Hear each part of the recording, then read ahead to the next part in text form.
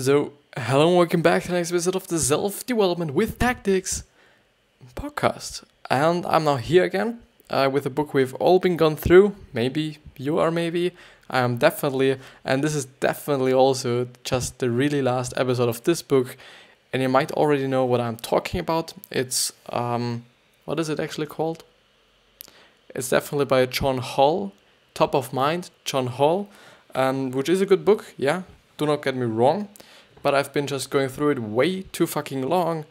I do not really want to say that it was just boring for me or I just didn't like to, but I kind of felt like, okay, I'm doing the same shit over and over again and, quite often. This is then something that I particularly don't like that much. I like to just, have a few things to do. I'm not always doing just the same shit. I kind of find that boring. I kind of think like, it is boring for you as well, though, I think. And I'm very sorry, I do just have a lot of problems with quite everything today. But this just leads me to a pretty great point. I'll leave it like this. I think this is good like this. I hope it is everything going. Maybe just make it a little bit darker here, so that it's not that pissing you off. Maybe if it just am I kind of different today? No, everything's good. I do just remember to do this. Yeah, now everything is okay. I hope, and I quite feel like that I'm kind of delayed. I'll do just have to. I'm very sorry for what the fucking hell.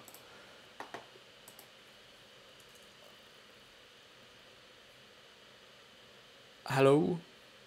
Yeah, I think it's okay. Even though I might be a little bit delayed, I can't actually see. Am I? No. A little bit. I would say a little bit, but what should you do? What should you do?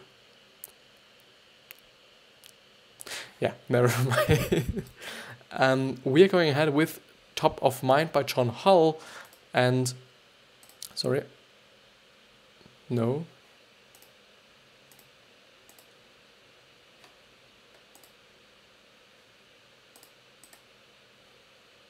What the freaking hell?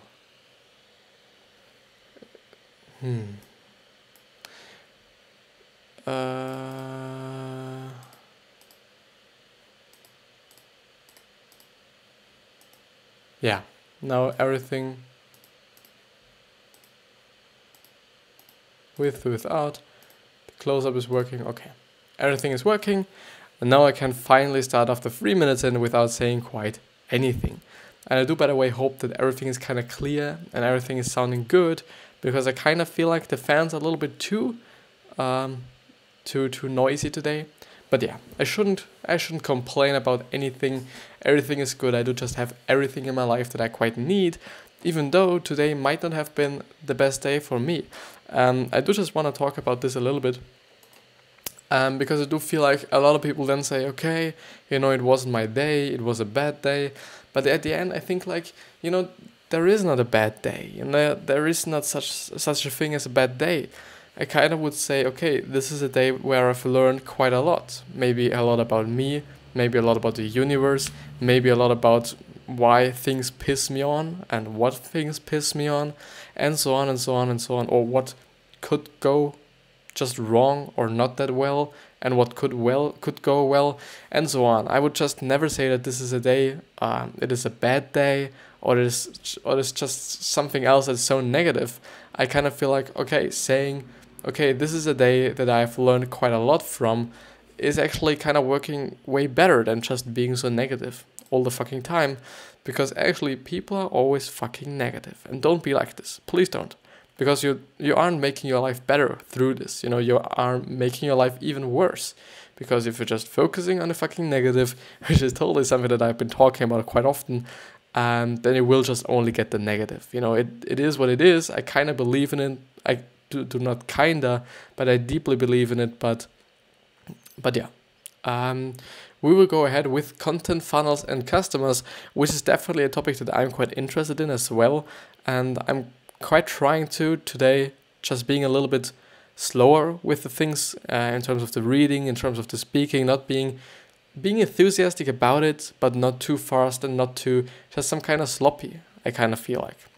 So content funnels and customers. The journeys, or actually that journey, and I do not actually know if I've been going through this one, so this kind of paragraph or this just little thing here before, but I think you will go through it, anyways. And if I'm just running out of time, I will just, I will today really, I think at least, work on this one as long as I'm just finished, because I do want to just finish this one. I don't want to see it tomorrow. So to best serve your audience, you have to completely understand each stage of their journey and create a funnel so that their path leads to you. The first one is the problem identification and awareness. The journey begins when the buyer becomes aware of a specific problem, opportunity, or need that they're facing, and they then might wonder, or they are then wondering, what are the options? How can I fulfill this need or address this problem? What are the experiences of others in this situation? What challenges can I expect to face as I move forward? Your content should largely be educational and help the individual connect the dots from the problem to how they may be able to solve it. I do remember now that I've been going through this one just yesterday as well. I think, it was yesterday. Should have been yesterday, yeah.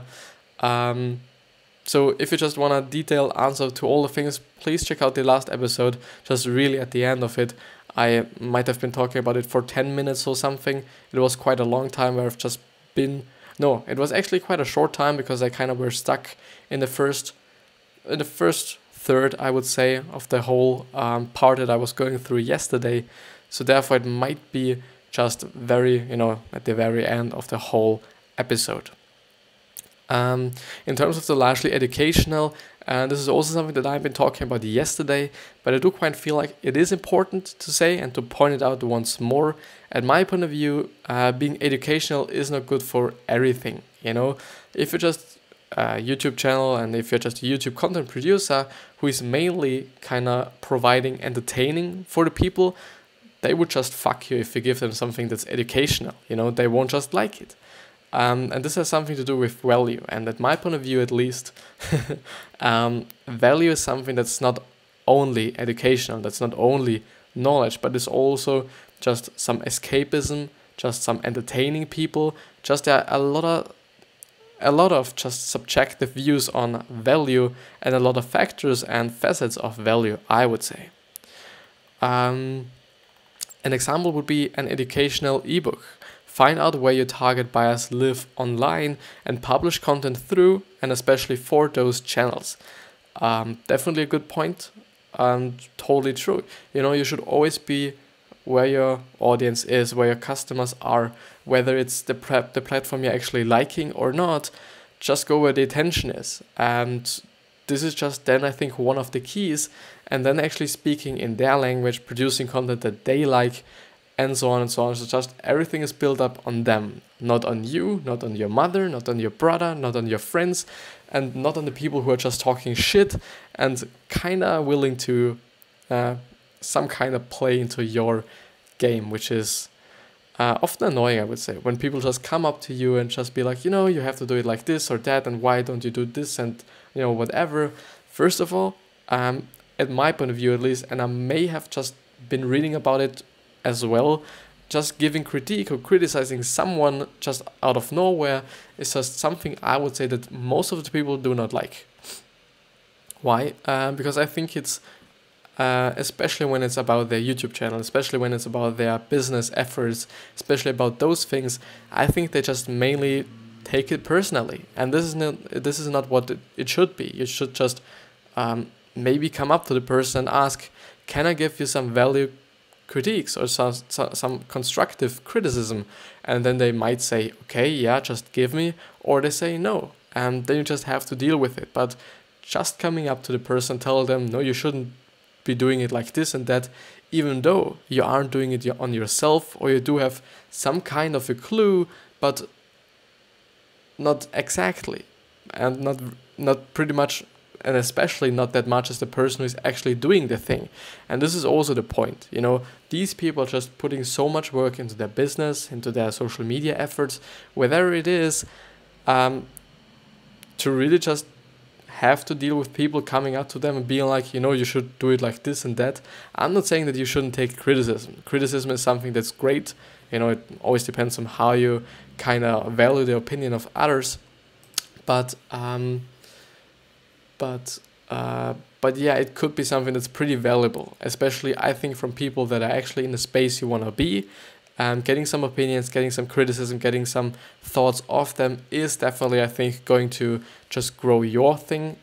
And so if you really just want to go into their direction, and if you are sure that they know what they're talking about. And this is also a point that a lot of people just talk and talk and talk, even though they do not know that much about it, or they haven't achieved something in that realm or in that space as well. But yeah, you know, just be nice to the people, and never be like, you know, fuck you. I've been like this quite lately, actually. So because, you know, as a colleague of mine just came up to me and was like, you shouldn't use shit all the time in your posts, just use knowledge or something else, you know, as a word. It was just about the word. And I was immediately like, you know, shut the fuck up. Nothing you should do. Just really think about your legacy and try to be nice, and as nice to the people as possible. But it was like, you know, why should I? You know, I do have so much to do in terms of making the posts, and just being like, okay, I have to think about every single word that I'm putting out is not something that's kind of, you know, developing or kind of helping me with my creativeness, and or just, you know, my ability to just create content that's, for me at least, kind of seeming good, or kind of just, I think about will be good for my audience as well. So yeah, blah blah blah blah blah blah blah blah blah. Add CTAs, which is call to actions, that direct visitors to your gated content, where you can offer them even more value in exchange for their contact information and permission to follow up. With gated content, your readers get premium access to relevant insights, and you enter valuable information into your database, taking you a step closer to becoming top of mind. The second point, actually, and they just had a kind of formatting problem there, I think, research and consideration. So the research stage is often the lengthiest, and their entire journey, which is why most of your content will be targeted here. Yeah. So you need to be patient, strategic, and perhaps most important, consistent. And all those three things are, at my point of view, very, very important. Especially patience, because if you're not patient and trying to be as fast as possible, it's not gonna work, you know. A great example that Gary Vee quite lately put out was the example with the bodybuilders and the fitness gurus or fitness people on Instagram, especially. Or, you know, they just know what fitness is all about. They figured it out, and they just know what it is all about, and they know how it works.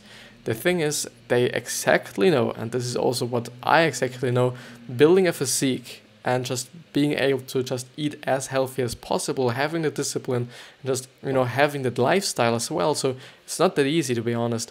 For me it is, because I'm used to it, but for a lot of people it isn't easy, because there's so many temptations to just eat something shit, to not work out, to not do this and that, but these people just still do it.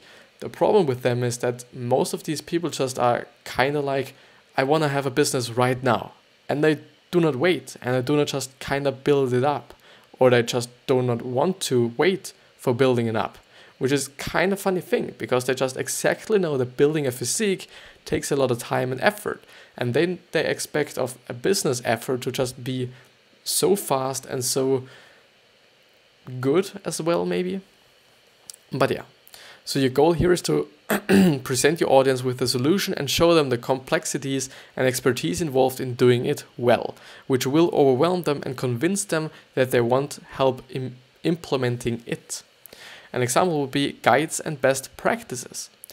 You know, want to encourage your audience to spend more time on your website through tactical,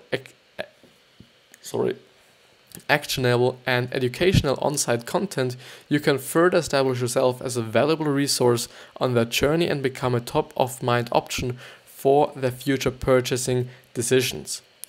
And decision making, which is actually the third point, in the final stage your audience has developed a pretty thorough understanding of the problem and the potential solutions that are available.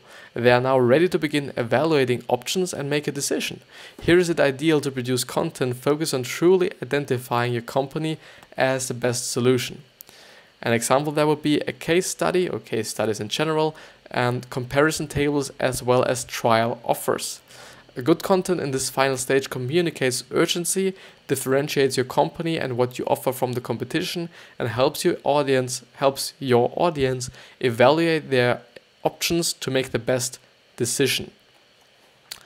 And here are a few points, and so the first one is help them weigh the pros and cons of their various options. The second one is answer their most pressing questions and concerns.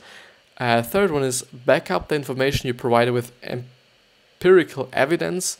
What have others done in the past and how did it work out? Like kind of testimonials. At my point of view, testimonials are just really something that's great.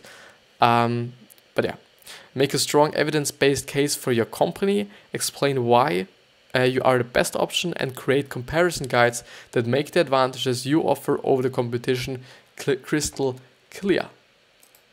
And now I've seen that I've kinda losing 16 fucking minutes on this thing that I'm actually also be going through already.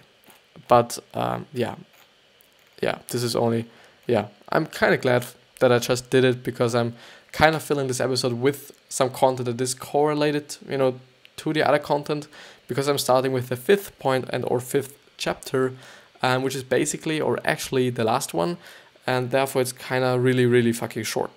So yeah, start with why. Not a good thing for close-up, actually, just really trying to, get my production value higher, to get just really nicer videos, especially because the podcast itself is good, because you just hear me speaking and everything is fine, and you can just do whatever. The thing is with the video, you just need something visual, I've just stepped up the intro, the outro, but in between, there could be maybe some other popping things, I don't know, but I'll see. I have to be patient and then just see what my future audience is actually liking to have. So people don't buy what you do. So people don't buy what you do, people buy why you do it. I think this is the exact same thing with just everything we are marketing just nowadays, which is quite all about feelings and experiences, rather than the actual product. So the product itself could be shit, some kinda, as long as it just provides you the feelings and kind of the experiences you're willing to have or that got marketed. Building your message around the why is absolutely vital for effective communication. The first one is, does your content offer substantive insight into issues and topics other than the highlights of your product? And second of all, does it provide the reader with actionable tips and analysis? If the answer to both is yes, you're probably not stuck in the what. To create why-driven content, there is a simple starting point, which is, to show you. The first one is, why am I creating this content? The second one is, why does my company exist? And the third one is, and why do I do what I do? Actually, pretty nice questions. And I would say, in general, questions are something that's so important and so valuable and so immensely powerful. What the fucking hell? I'm sorry. I'm very sorry if this was just really, really fucking loud. I do not know what I did to make kind of... I do not really want to say desk setup, because it's it's quite a selfie stick. Just really stick into a few weights, like this disc weights you're just putting onto your dumbbells, to just really be able to kind of do my videos, because this is actually the way I'm doing them. Just really definitely not professional. Definitely not. Now it's working. It's working fine. I'm hoping that it is working a little bit after as well. And today, no, I'm gonna ahead, and then I do just have to say a few things. But yeah, so as an example, here is Apple's why-driven statement. Everything we do, another close-up thing, everything we do, we believe in challenging the status quo. We believe in thinking differently. The way we challenge the status quo is by making our products beautifully designed, simple to use, and user-friendly.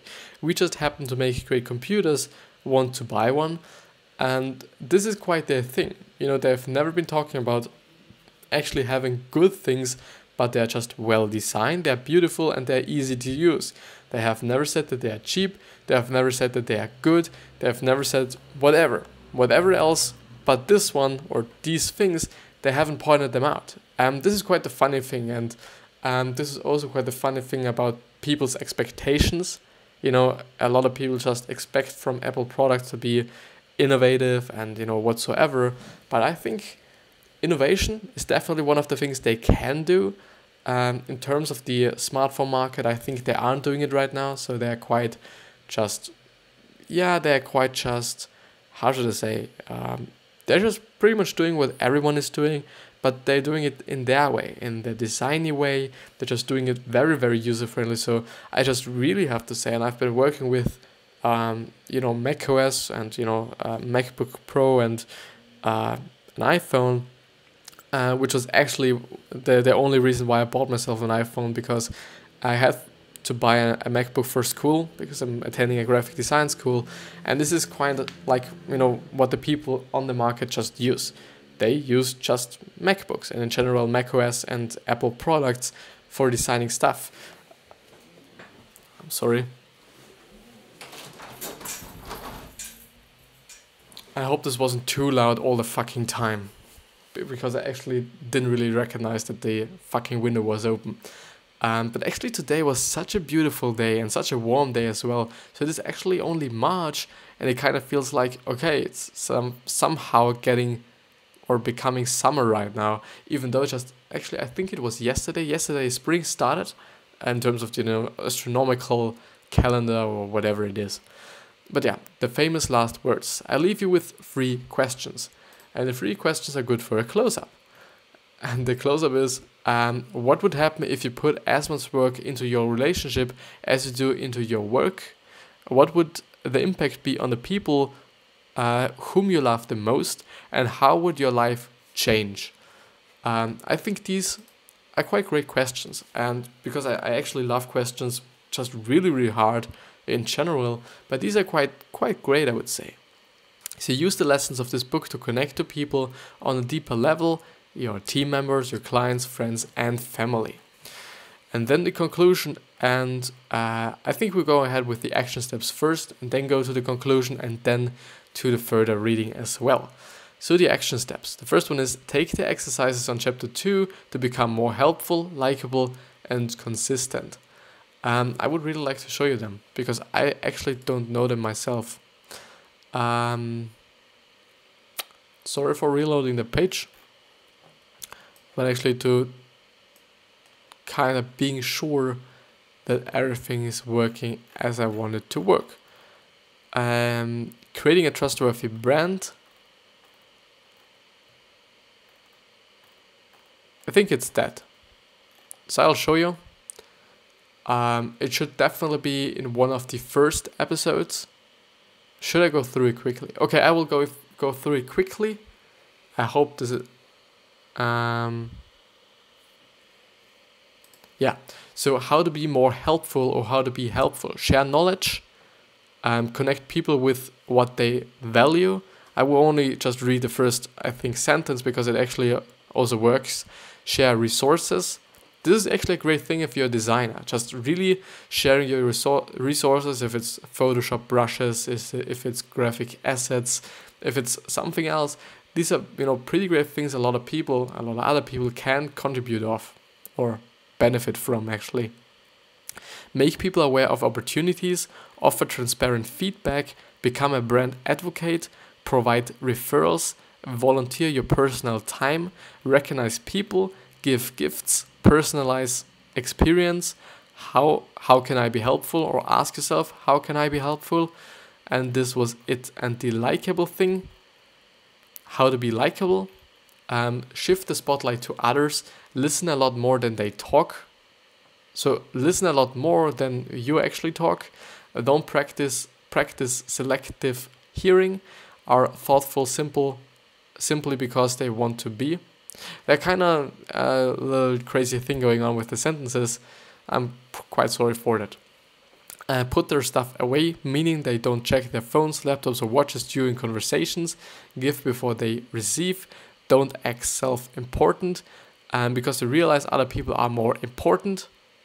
So likable people always, because they realize other people are more important. Yeah, I think you understand what I'm just talking about. Choose their words. Don't discuss the failings of others, but readily admit their failings. So not talking about the failures somebody other make, but just really being like, okay, I made this wrong, I made this wrong, I made this wrong, I fucked that one up, I fucked this one up, and so on. And I think this really makes you likable, but not doing it in a negative way, and not doing it like in a way like, I'm so poor, I've just fucked up so many things, but actually being like, okay, I've fucked up that thing, and also this thing, and I do just see that I'm kind of wearing my fucking shirt the wrong way around, like the inside out. But never mind. So create a knowledge bank and content strategy with your audience in mind. The knowledge bank, if I remember correctly, is quite only a team, and all the assets and all the templates and whatever you're using for your design and your thoughts and whatever is in this bank, so that every one of this team that actually has to kind of connect with this bank actually can connect with this bank. Yeah, which is actually in chapter 3.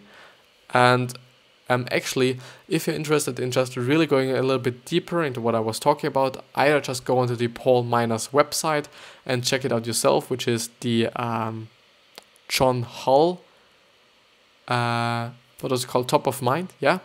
Or go to the first episodes. I've always put everything in the description that I was talking about, so therefore you should be able to just really get where you want to go and just see, or just listen to what you want to listen to. And the third one and last one is populate your customer journey funnel with valuable content that will take your potential customer from problem to solution, which is you. You are the solution, or you should be the solution. And this summary, just because I read it here, or I'm reading it here, this summary is not intended as a replacement for the original book. Definitely not, because just reading through the whole book and reading through the actual book is definitely a completely another just experience than going through a summary, and this is definitely something that I experienced with How to Win Friends and Influence People. The summaries are great, you can find on the internet quite a lot, because this book is fucking famous, but the book itself is way, way, way better. You can just get what he's actually talking about in most of the summaries, and I don't want to say most of them, but in a lot of them you can't just really get along with what the author there is quite talking about. It's quite like, here are the tips, and they do not get explained pretty well. So actually going through the books is definitely something different. And the conclusion and or the key takeaways. When they have problems, people search online for options and information before ever looking for buying solutions. Totally true. And if you're then the person who is actually providing these solutions for the problem online for free, then they even might be just buying something from you or of you, because they know, okay, what you said worked, and they just build some kind of a trust with you. People don't care about your products and services, they care about their needs. People think about you at the moment. To really hold on a little bit, this is actually true. They do not really care about what you're offering them. They do not care about if it's just a really nice calculator, because I'm just seeing my calculator right there. They do not care if this is a nice phone. They just think about what they need and what they just feel like and what they need in terms of the feelings. A great explanation, a great kind of example, Seth Godin in his book, This is Marketing, which is, I can't show you. I could show you, I'm not showing you. This is Marketing, said, which is a drill, and an 8-bit drill, no one the fuck needs a fucking 8-bit drill. But why a lot of people have it is because they need a hole that's exactly the same amount of radius or whatever it is called, but they do not need the fucking drill. They need the fucking hole, and they need the fucking hole to really just, kind of build up their, what is it called? Bookshelf or something like this, And what do they need the bookshelf for? For their books. And what do they need their books for? For knowledge. What do they need their knowledge for? Maybe being happy or expecting getting happy or getting rich or whatever. You can really play. This is the great thing about quite a lot of things, I would say. You can just really play them through. You can just put them in so much situations and so much interesting situations that is quite just amazing. Quite amazing. People think about you at the moment they begin looking for a solution for their needs if you are a top-of-mind brand. To stay on top of mind, listen to your target audience and create valuable content that will guide them from the problem to the solution, which should be you, which is definitely the thing that I was talking about quite before this one, or this section quite. Next time you talk with a new business person, instead of shaking hands and focusing on your pitch, you could naturally say, hey, let me send you some of the articles I have written that talk about the exact challenges you have mentioned. Just being nice to them, just offering them something for free. And yeah, maybe you will get back something, but never ever just do give with expectations. I think this will just crush you, because often you won't just get anything back, it's what it is. If you write many referral emails, give yourself a 3-minute time limit for each one, so you can fire off dozens of referrals without getting overwhelmed and derailed. Use a tool called Mixmax to develop basic templates that you can customize. Schedule emails and track opens, clicks and downloads. Also MailChimp, if you know the software, it's kind of free, but you just at the end of every mail, you have some kind of an advertising from them so that they actually kind of, just still get something out of it. But yeah, I don't know. Emails is definitely something that I have to work on as well. I have to build as well. I build a website. It's a free WordPress website with a WordPress domain, like Christopher Walch .wordpress.com. But yeah, I'm putting up just blog posts there, which I think sometimes kind of great. Most often I think they're not that great, to be honest, because often I do just not have the time, and this is just something that I additionally to what I'm just doing. And I'm quite doing it like, not like just being really, not like willing to do it. I quite like to do it, and I like to just really go through the process of creating the website, going through just customizing it, showing what you can actually do on this platform, and whatsoever. I just really like to just test things, I would say. And the next time you're at a conference or event, make an effort to pay close attention and remember one unique detail about everyone you meet. And the last one is write down one of these details on their business card. I enter it into your CRM system, and when you follow up after the event, reference the detail. The further readings would be, and I would just go through, the title and the author, Gary Vaynerchuk's Thank You Economy. Actually, the video on it, if you want to check it out, you might be able to search it on Google if you just type quite everything in, like Christopher Walch, Thank You Economy, Gary Vaynerchuk, podcast, SDWT, something like this, something very, very specific, and then you might be able, I could actually show that up,